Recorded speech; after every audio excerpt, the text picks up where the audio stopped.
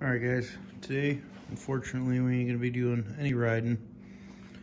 It's been super cold here in Michigan. We got a bunch of snow. Actually, I don't know if you'll be able to see it, but got a decent amount of snow. It's currently 11 degrees.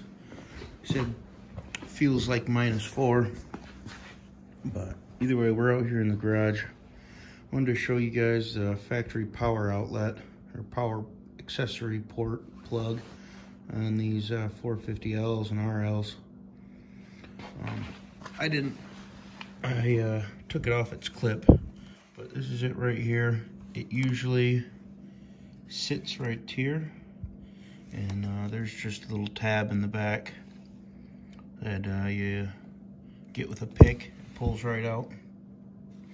And I got a little 12-volt power outlet, cigarette lighter style.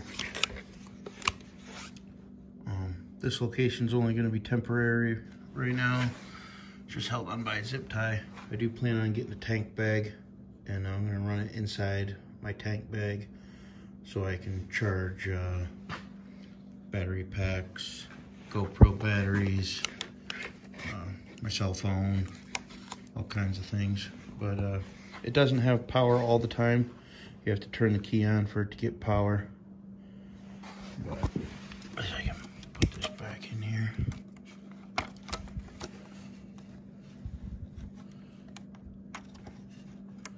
Yeah, it just slides back in the little tab, just like that.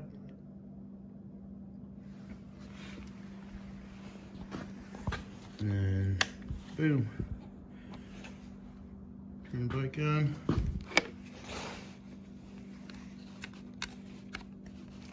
Well, it's charging.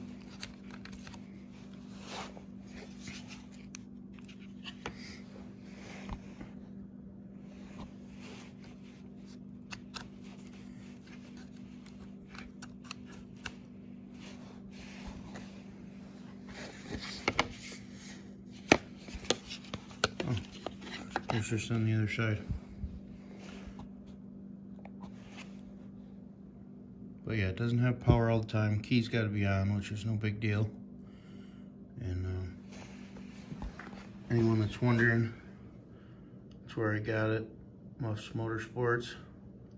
I believe it was only 25 bucks, and it came with the right plug to plug right in to the factory wiring harness, and I just ran it up. It's in this nice little coating on the wires. Cover it up, ran it all the way, the factory loops all the way up. And that's just a cheap, easy way to get a 12-volt power source on your dirt bike.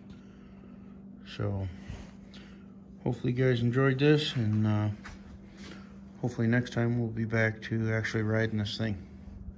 Thanks for watching.